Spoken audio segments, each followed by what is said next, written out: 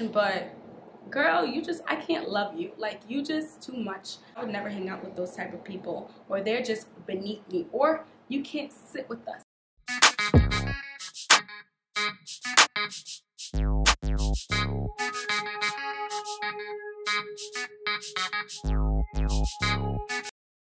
Hi guys, and welcome back to my channel. It's Princess Reni here. If you are new, welcome. We're very happy and excited to have you. Please don't forget to go down to the bottom of the screen, either by tapping on my picture, which is somewhere down here, or you can scroll down if you're on your phone and just look for the subscribe button. Go ahead and hit subscribe so that you can see every time I post a new video. With that being said, welcome back if you're already subscribed and you're tuning in to the second video, or I should say part 2 of our series, which is called I'm Christian But, which is also part of Christian Chronicles. So with that being said, the very first topic that I want us to talk about is love. I'm Christian, and I don't like people sometimes. I'm Christian, but girl, I can't love you. Like, you just too much. I'm Christian, but I would never hang out with those type of people, or they're just beneath me, or you can't sit with us. Do you relate to that? Have you said that to someone? Has someone said that to you? I am definitely guilty of both, saying it to someone and also having it said to me. Feeling like you don't belong or you're not a part of, even though you're supposed to be my Christian brother, you're supposed to be my Christian sister. Why can't I, you know? So I wanted to talk about what love is, and we're going to go more into the scripture after that. But let's see. In God's word, he says in 1 John chapter 4, verse 19 to 21. For the sake of time, I am going to be paraphrasing some of the scriptures, but I am going to have it on the screen so you can read it verbatim, exactly how it's written in the word. So 1 John chapter 4, verse 19 to 21. Then we'll also go into 1 John chapter 4, verse 8, which I'll cover a little bit later. Okay? So, verse 19 says, we love him because he first loved us. And I'm looking down because I have my notes, as many of you guys know. So I'll be looking down to make sure that I'm like reading so I don't forget anything. There we go. So I'm going to be looking down every now and then just to make sure I'm covering everything that I wanted to say. So this scripture says that we love him because he first loved us. And so what that's telling me is that it is through the love of God that we know what love is. It's the love that God showed us that we can be able to love others, right? So if God didn't love us, then we wouldn't know what love is. We wouldn't know how to truly love. So we're going to continue.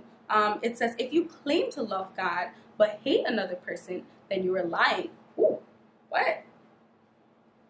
God calls us a liar in 1 John chapter 4, verse 8, when he says, he who does not love does not know God, because God is love. How can you claim to love who you do not know, but hate the person that you do know?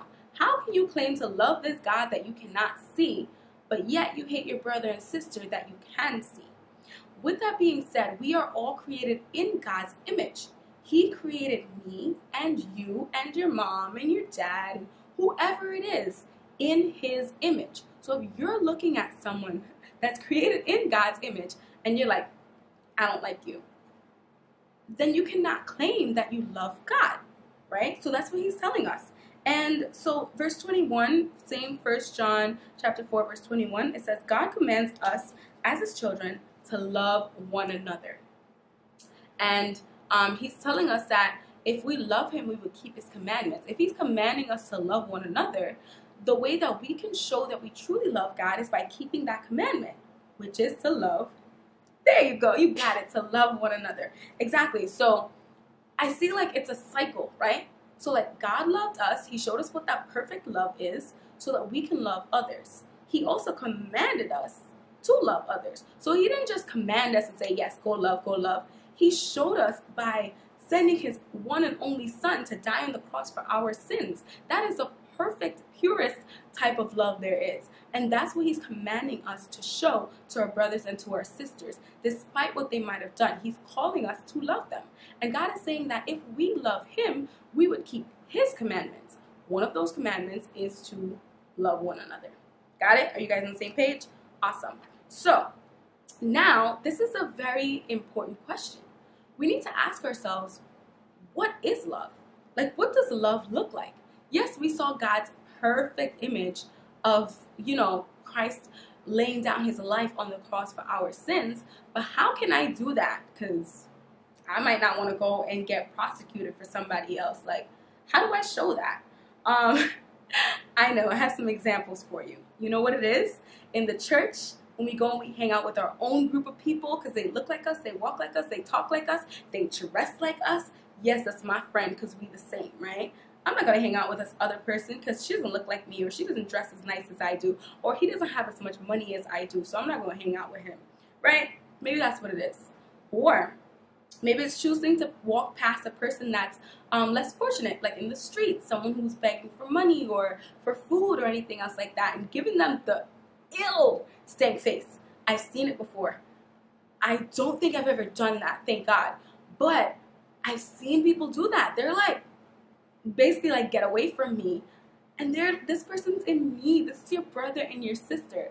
And we hear the story about the Good Samaritan, right? Where all of these, people that are proclaimed to have this high position in the house of the Lord, right? The priests and all these other people, they saw the person who's least fortunate, walked right past them.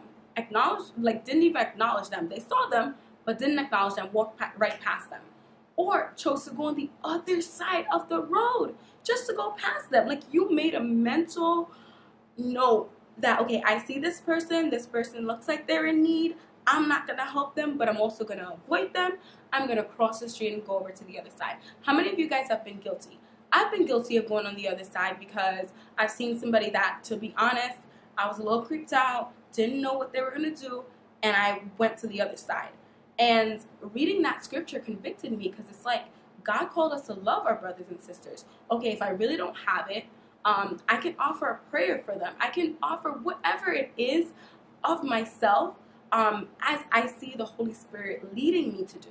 There's times where our brothers and sisters are in need of like financial things, and we decide, you know what, I'm just going to pray for you. Like, we know we have the money, but you're just like, I'm going to pray for you. I'm going to pray. God is going to break that yoke. Yes, your breakthrough is coming. I'm going to pray for you. And it's like, but I sent you though. So, yes, it's not that. It's not just hanging out with your own people or like looking down on someone else. But maybe it's making decisions for yourself without regards to anyone else, right? Like, I know what I want. It's about me, myself, and I. That's all I got in the end, So, like, maybe that's what it is to you. No, that's not what it is. It's not just about focusing on yourself, right? Ooh, I like this one. I think it is choosing to make someone pay for the wrong that they've done to you. Like, if someone has talked behind your back, you go and you do the same. Or if someone has lied on you, or told a lie about you, or stolen from you, or hurt you physically, emotionally, whatever the case may be, and you go and you do it back. That's what love is, because they need to see the consequences of what they've done. That's love, right? It's called tough love. Obviously, guys, that's not what love is. And as I broke it down with the Samaritan story, I also want to break it down a little bit more to let you guys know that love is patient and love is kind. Love is long-suffering, as we can see in the scriptures of 1 Corinthians chapter 13, and I'm going to say 13, 4 to 8. So it's telling you that love suffers long, it's a sacrifice, it's all about forgiveness and patience and kindness and endurance, meaning that love never fails. Even when other things do, it continues to push towards the mark. And most importantly, love, and I said this already, love holds no record of wrong. So someone might have done wrong to you, and you may still be feeling that pain. It takes a while for that pain to go away, but we can't do it on our own, right? We have to trust in God and depend solely on Him. So I am going to be talking more about like forgiveness and all of that stuff in my next segment, but I think it's very important for us to understand what love is and understand that God has called us. He's commanded us to love one another like He loved us, and to love one another as we love ourselves. So of course we should love Him, and in the same vein we should love others. So those are the two biggest commandments. When the Pharisee asked Jesus which ones were most important, He gave them both of them. You need to love the Lord, your God, and you also need to love others. So whatever it is that you may be dealing with within you that is causing you to put up this barrier to not love others, and not just to say, oh, I love you, just that word, but that unconditional love, like, this is what I'm going through, I'm hurt, or whatever the case may be, but I still love you despite that. I'm gonna break down these walls and I'm still gonna love you. I'm gonna love the good, the bad, the ugly, whatever it is, because I know I have that within myself as well. And we have to make that decision every single day. God commands us to forgive one another, not just 7 times, but 70 times 7, right? So what is that? I'm usually really good at math. That's 490 times that God is commanding us to forgive someone in one day. In one day, to forgive someone 490 times. And we know that no one's perfect. I'm not perfect. I've made a lot of mistakes. And I don't want to get too deep into like the forgiveness part and things like that, but I do want you to remember, once again, it's very important that we love one another. And I want us to answer this reflection question. What is something that's preventing you from loving someone? Is it something that they did? You know, maybe you're holding on to a grudge, or you're holding on to the past. Is it because they don't look like you? Is it because you haven't taken the time to get to know them truly?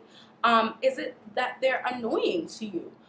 What is it that's preventing you from loving someone wholeheartedly and unconditionally?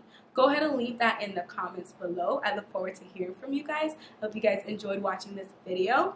Part 2, again, we'll be talking a little bit more about forgiveness. Don't forget to give this video a thumbs up if you liked it. Also, go ahead and hit the subscribe button if you haven't done so yet. I don't know what you're waiting on, but go ahead and hit the subscribe button, and so you can come back for more videos like this. Alright guys, thanks again for watching. Be blessed, spread love, and stay beautiful inside and out. Bye guys.